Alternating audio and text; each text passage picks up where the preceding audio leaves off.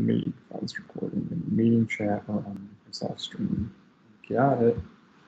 So I wonder if the recording is going to be switching, like when I talk, it switches to me, and then when you talk, it switches back, like some of the meeting apps, but we'll see. So, all right, we'll go ahead and start. Hi, guys. Welcome to Pro Shop Talk here at the Master's Craft. I'm Daniel. I'm the technical director here, and this is a series where we get to talk with some of our vendor partners about the products and processes that they have for wood flooring professionals and contractors. So today we get to talk with Bryan Rathbun. He is a territory manager for Bona, and good to have him on the line. So Bryan, welcome, and how are you doing? Good. How's everybody doing out there? Good, good. Well, hopefully good. So tell us a little bit about yourself and kind of your history. Again, thanks for the introduction, Daniel. I'm Bryan Rathbun, territory manager for the Rocky Mountains, which I have here in the background, or maybe those are Rockies. I'm not quite sure where that's from. I've been in the industry for 28 years. Started in my career in Germany, in the German apprentice program. Then came back here to the States and had ran my own company from 1997 until 2015. Started Bona in February of 2015 and been with them ever since. I'm an NWFA certified installer, sand and finisher, CEU presenter, and also an NWFA inspector, although I don't inspect currently right now because of conflicts of interest. But I have an extreme passion for this industry, that is for sure. Awesome. Good deal. I know you've got a ton of experience with wood floors, and so hopefully you can help illuminate some things for guys today. So I think today what we're going to talk about is your Bona Drifast Stains system, and Yes. talk about some of the features of that and kind of how guys use it and things like that. So why don't you just go ahead and give us a quick introduction to your guys' stain?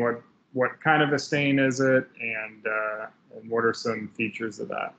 So we have 26 colors in our stain lineup. It is an oil modified product. The nice thing about our stains is that they penetrate, they stain and seal the wood floor. So our stains are designed to be applied, and then afterwards the contractor can coat it with 2 coats of finish. There's no sealer required. I think the biggest benefit of our stains is the fact that the workability of it. They self-dissolve and reactivate. And what I mean by that is when we teach at schools, it's not unusual for us to take the lid from a stain can and put it face down and leave a nice ring on the floor and leave that for 20, 30 minutes, sometimes an hour. I've even done it up to 2 hours. And contractors they're freaking out, like, what are you going to do about that? And we just leave it sitting there. But the fact that our stains redissolve and reincorporate back in another, it really minimizes the lap lines and marks. If a guy dribbles a little bit of stain on the floor, putting fresh stain on top of it will reactivate it and blend it in. Awesome. Good deal. So let's talk a little bit about how guys prepare for your stain. So like, what is the typical guy going to do to get ready for staining? What's the sanding sequence he's going to end on? How's he going to clean and get ready for it? Kind of what leads up to that staining process? Yeah, so we do have published sanding grit guidelines. We're certainly not in the business of trying to tell guys that this is the only way to sand a floor. We just have what we call our recommended best practices. So a typical sanding sequence would be either doing a rough cut in a 50 or 60 grit, intermediate cut with 80 grit, and then finishing off the floor with 100 or 120 grit. The key components to sanding floors, though, is that we don't want guys to skip a grit. So if he starts at 40, his next grit would be either a 60 or an 80. We just don't want a guy going from a 40 grit rough cut and going all the way to like a 100 grit. Well, actually a 40 to an 80 would be skipping 50 and 60. So 40 cut would be followed by a 60 grit. We're really creating a surface profile. So our stains can then, penetrate and seal that wood. That grit sequence step if their guys are skipping it, that's where they can get into problems with seeing the little lines and heavy marks that fine sandpaper is not going to remove. Sure. So then you said they're in about 100, 120 grit, somewhere in there, probably 120 for darker colors, 100 for a little bit lighter colors. So, correct. Okay. Yeah. So guy sands it, gets done with his final sanding, and then just vacuums, tacks off, dry tacks, and then they're ready to stain. Yeah, vacuum, tack it. I'm a big fan of our Tampico head, which is actually probably an underutilized tool. It's a soft horsehair bristle brush. It's a 16-inch brush that goes on a buffer. So we're not asking a guy to do an extra step. We're just replacing it.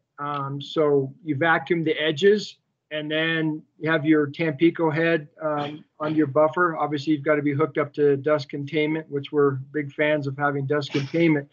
But that soft bristle brush will break loose that soft powder from the sanding process, get it airborne, and then the vacuum system can pick it up.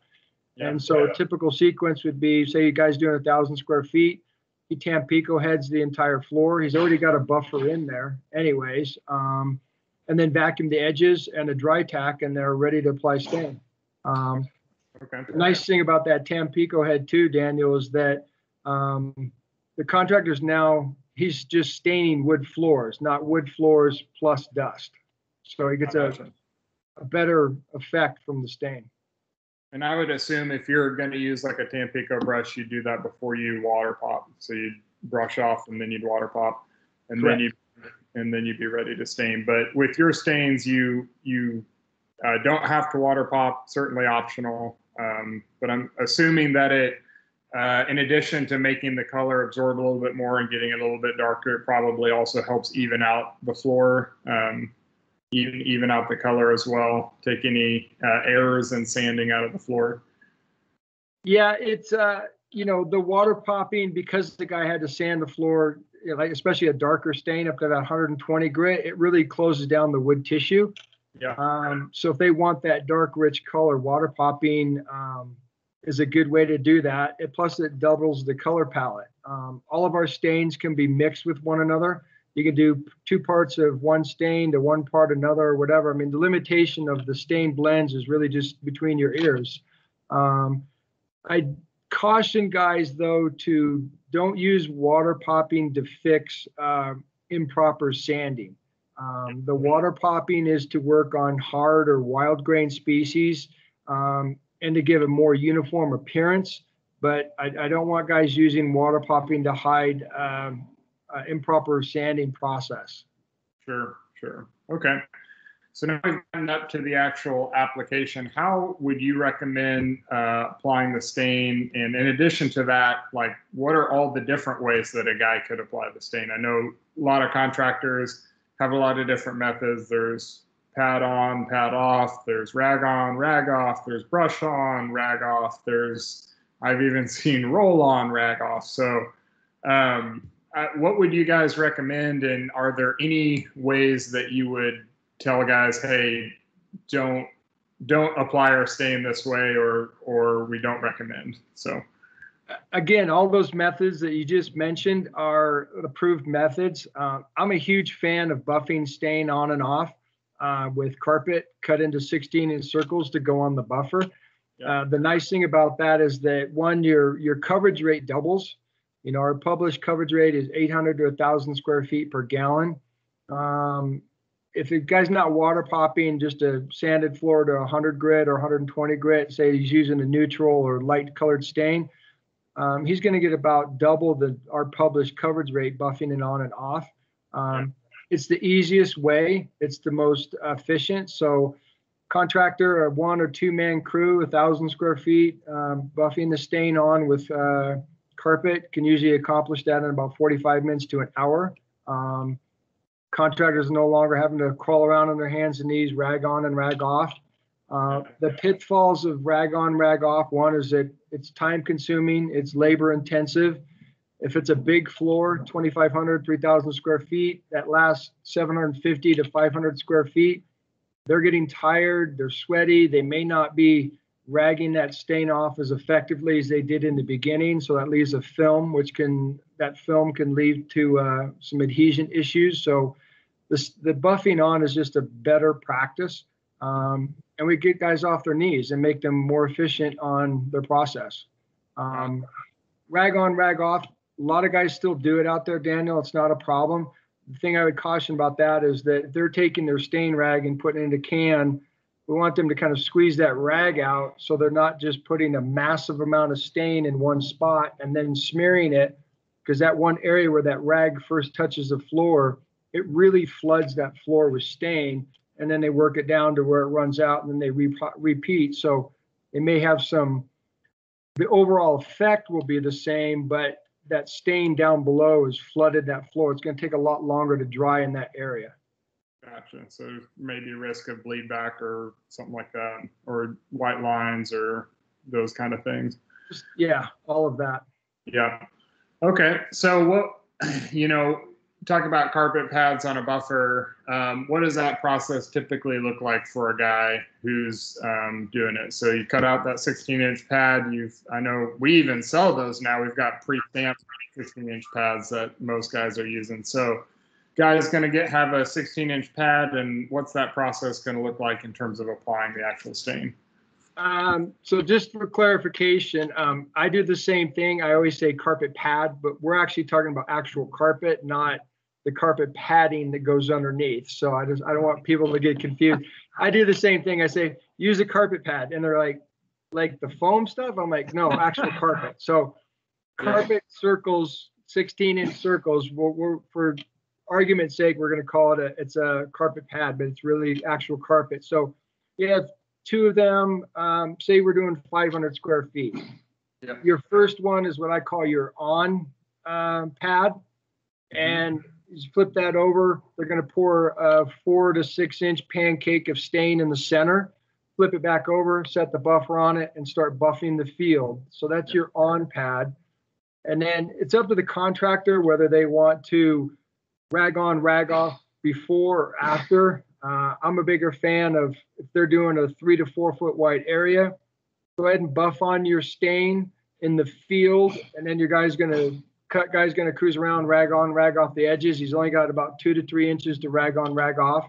And then your other carpet circle is the one you buff off all the excess, and you just keep repeating that process.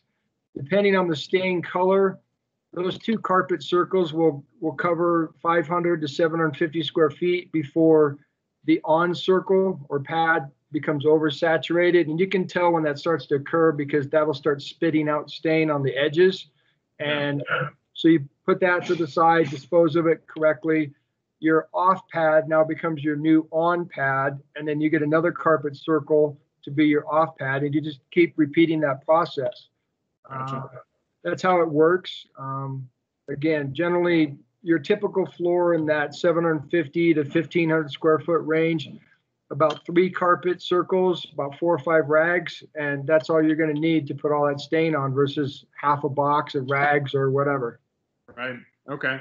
And how's a guy going to tell when he needs to reload that carpet pad with more stain? Is it just a little bit thinner, not as much color going down on the floor? Just kind of eyeball it? Okay. Yeah, you just eyeball it. You'll see it actually just die right out, and they just park that to the side and reload it. Yep. Okay. And then what's the typical dry time for your stain? What kind of conditions are you looking for, and then about how much dry time? Well, our environmental conditions are published on the cans. Your typical home environment of that, 30 to 50% relative humidity.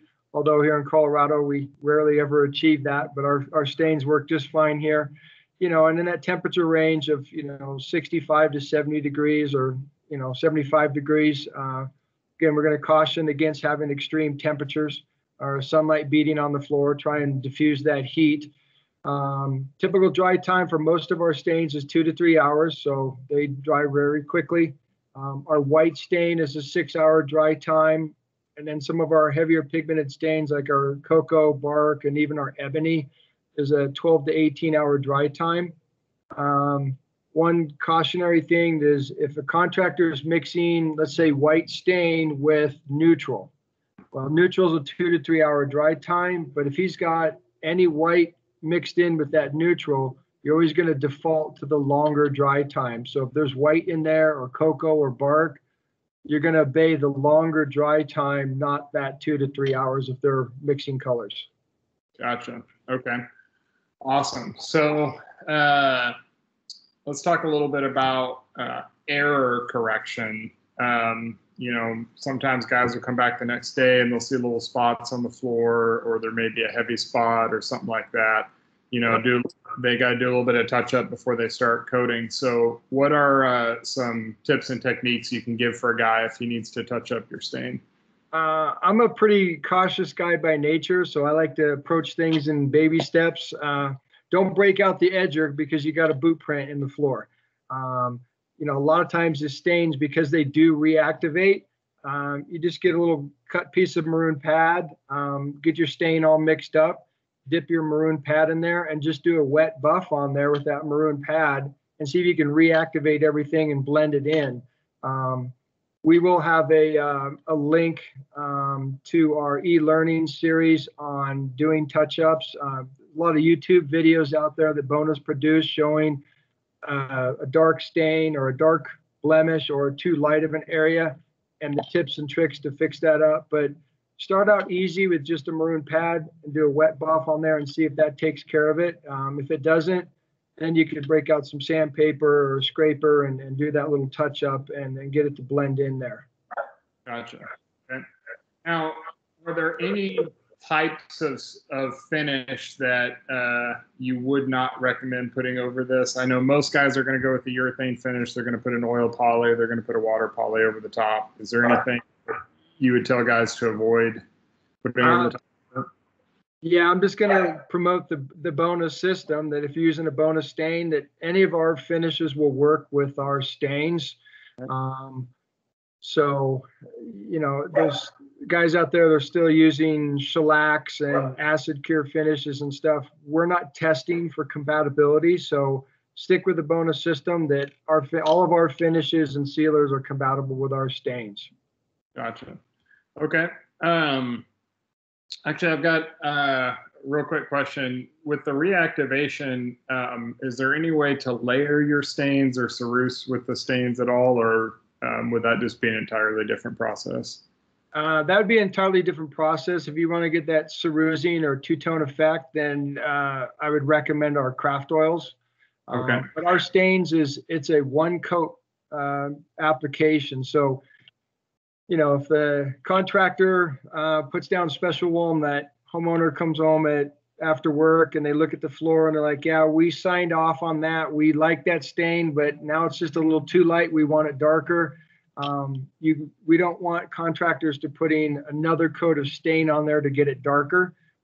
You will run into adhesion issues, or you could run into adhesion issues. So if it's too light, the overall floor, you've got to just sand it down and do something else, either a different color stain or water pop it in that case.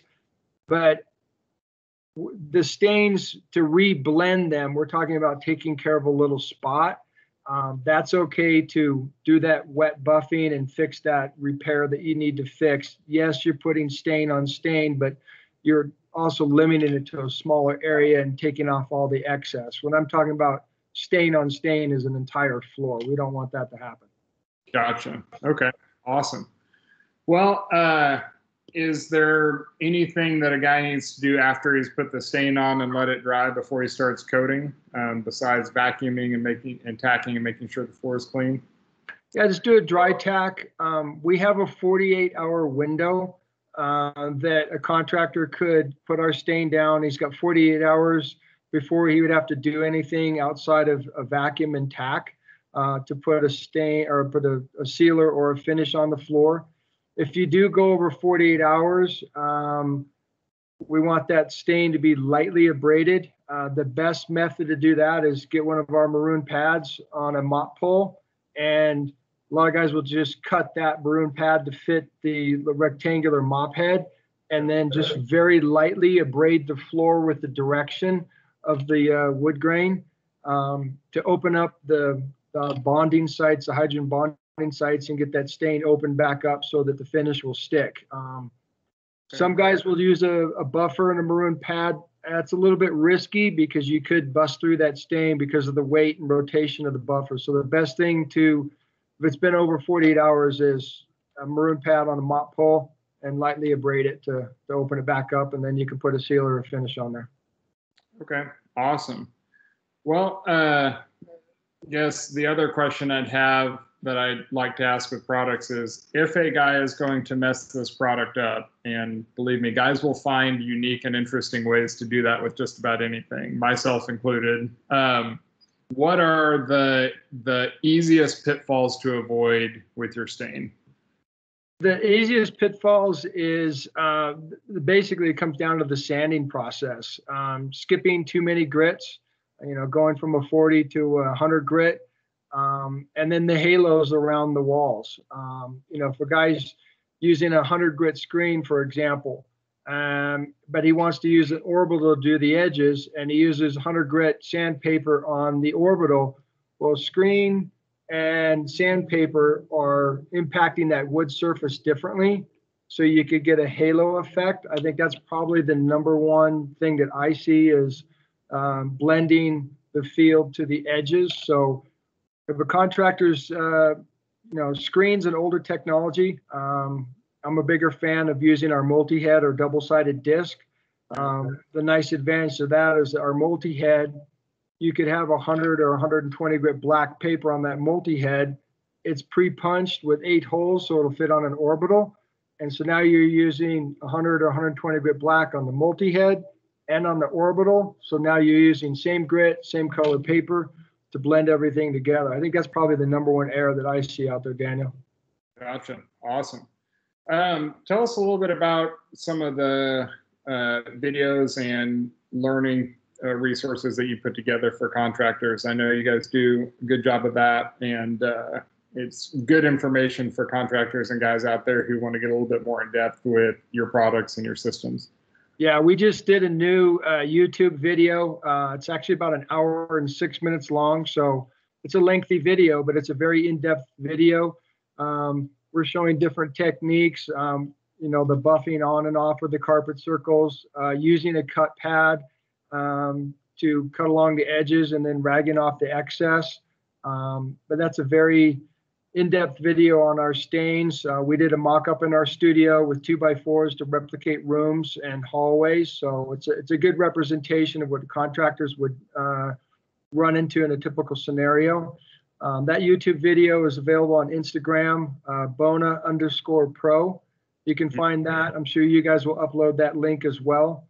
And then if contractors ever want any more information or YouTube videos, they can, direct message me or their local territory manager, and we can share all these videos. We also have our e-learning platform, which each territory manager has the passcodes and login information. So again, contractors can reach out to their local territory manager and get set up with our e-learning process, not only to go over stains, but the entire Bona lineup from adhesives to floor care to finish and sealers.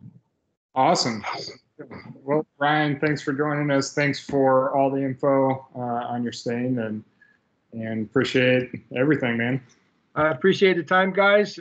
Best of luck out there. And if you have any questions or need further information, you can reach out to me or your local territory manager at Bona. Appreciate it. Thanks. We'll talk to you guys later. All right. Take care, guys.